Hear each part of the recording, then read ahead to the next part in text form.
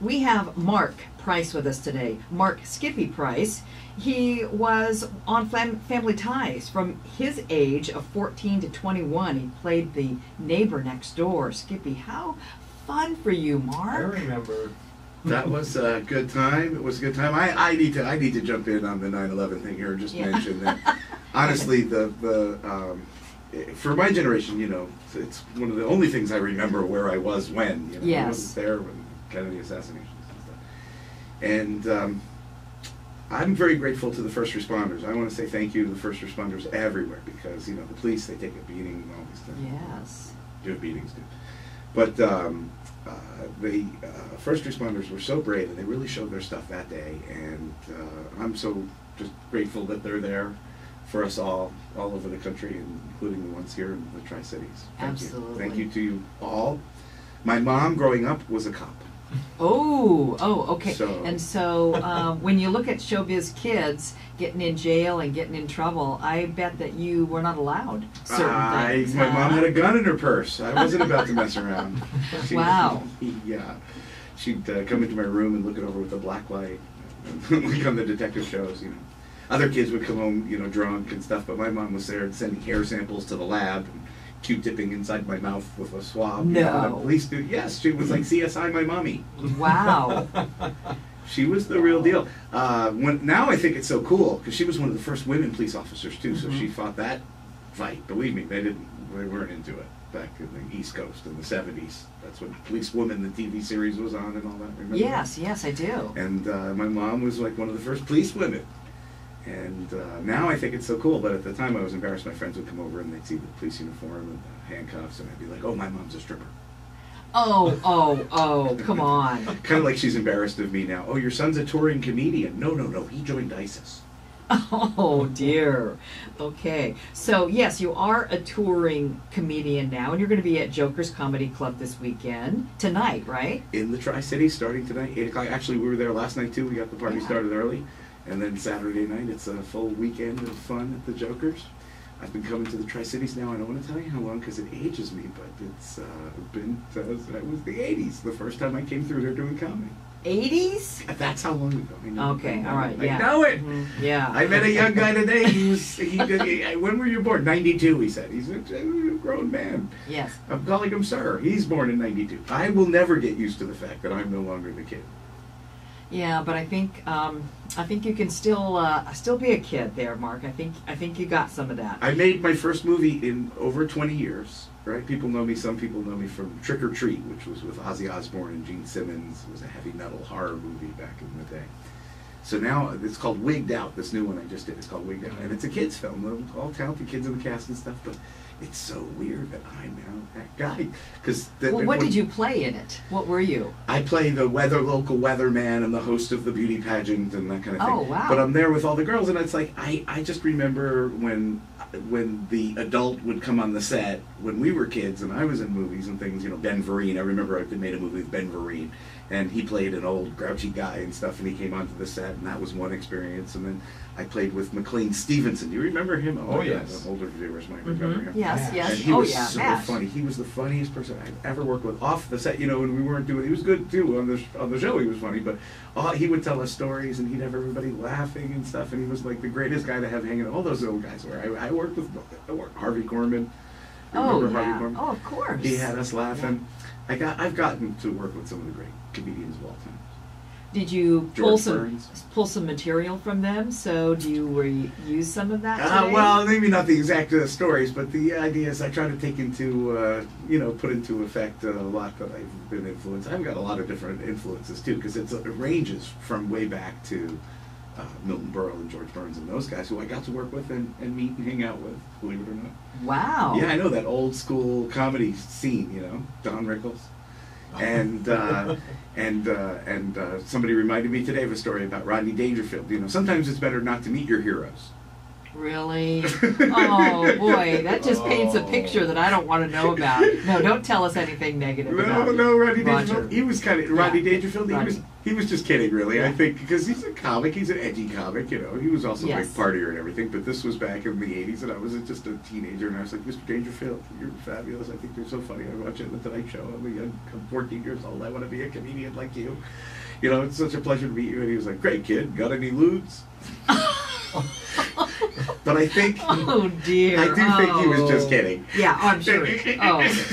Oh no, he had He to used have to been. just snap off things, I think, Oh, just yeah. to get a reaction. Oh, of Oh, course. but he got a reaction. He got a reaction everywhere he went. Yeah, he was a funny guy.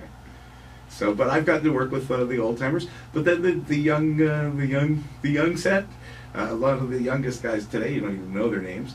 But you know, Chris Rock and Jon Stewart and a lot of the guys that went on to become famous who are now the new guard. That's what's so funny is like Jay Leno, Jerry Seinfeld. I've opened for those guys on stage. I've toured with people who are now becoming the Catskill guys.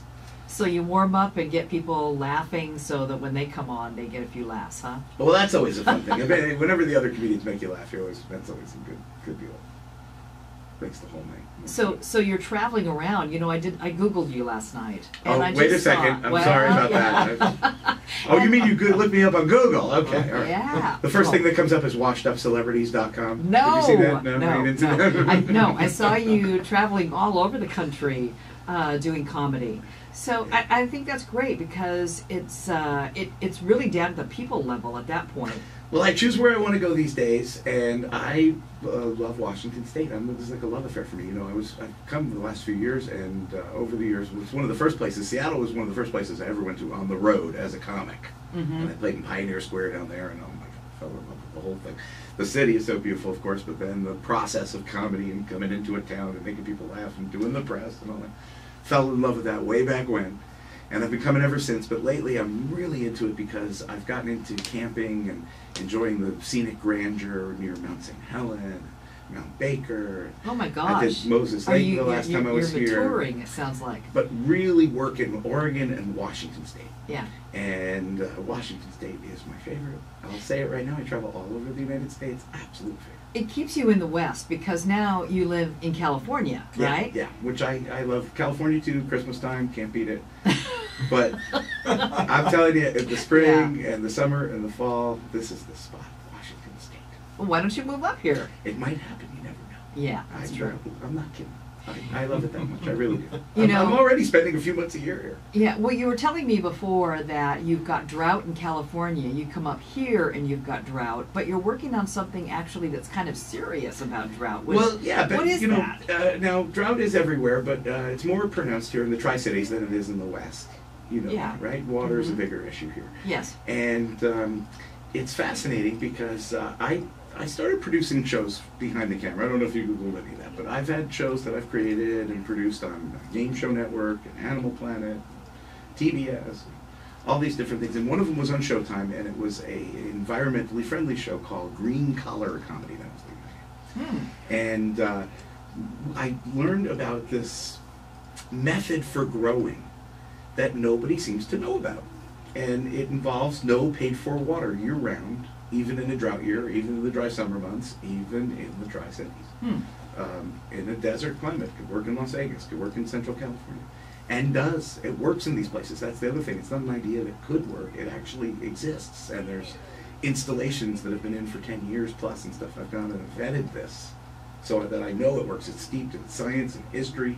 And it's an amazing thing that nobody, your listeners, you probably have never heard, that if you use sand hydroponics to grow anything, and that could be your lawns, you know, many beautiful lawns we have in this part, right, in the Tri-Cities. People love their lawns in their Yes, parks, they right? do.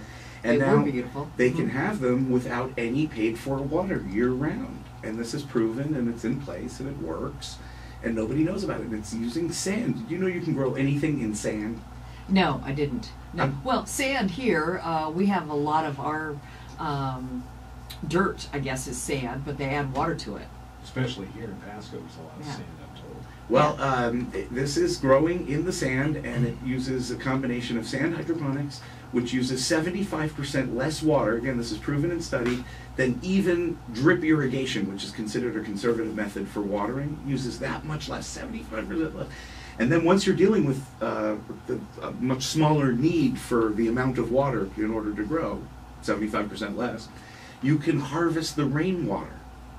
And so when it rains, and people say, well, there's a drought year, we're not getting very much rain. But it does rain. It rains at least 4 inches a year, probably more here. I don't know what the minimum is, but in our hardest hit California drought-stricken cities, it's 4 inches. And that's plenty to collect it and save it and store it safely, and then you're able to use it throughout the dry summer months and into the next year when it rains again. Wow. Okay. Who knew? I'm serious. This is. I know you're serious. I would like if any of your listeners are having troubles with water, if you know any farmers, or if you're a farmer and you're having concerns about water because it's too expensive or it's not available, maybe you just can't grow otherwise, this is a solution. And what is it called again? It's sand hydroponics. Sand hydroponics. Combined with rainwater harvesting. And it's when you combine the two, you don't need to pay any water bills year round. This is proven. I've visited people, they've had their front yard, their backyard for over 10 years, no paid for water, no water bills. All right, I better look it up because my lawn has turned brown. You got the brown lawn, which is probably, you know, it's okay, but that's another thing. They're encouraging people, I don't know about here, but in California they're encouraging people to rip up their lawns, you know, xeriscape they call it. Yes, absolutely. Rocks and sand and desert tolerant plants and things. And this is not a great idea always either, because if you rip up the south-facing lawn to your house will heat up. Yeah. And that, then people just use more air conditioning, which costs electricity, which costs water. Yes. People don't realize that. You'll end up using more water by ripping up your south face lawn. You want to, if you do that, you have to do it very carefully. You can get rid of some lawn and, you know, use less water around your property by re-landscaping, but you don't want to get rid of that whole south face lawn. Okay. Marc Price, thanks for coming and lightening up our day on this 9/11 day. Really appreciate it. And if we want to see and hear more, we go to Joker's Comedy Club in Richland This weekend. All right. Thank you, Marc. We're back in a moment.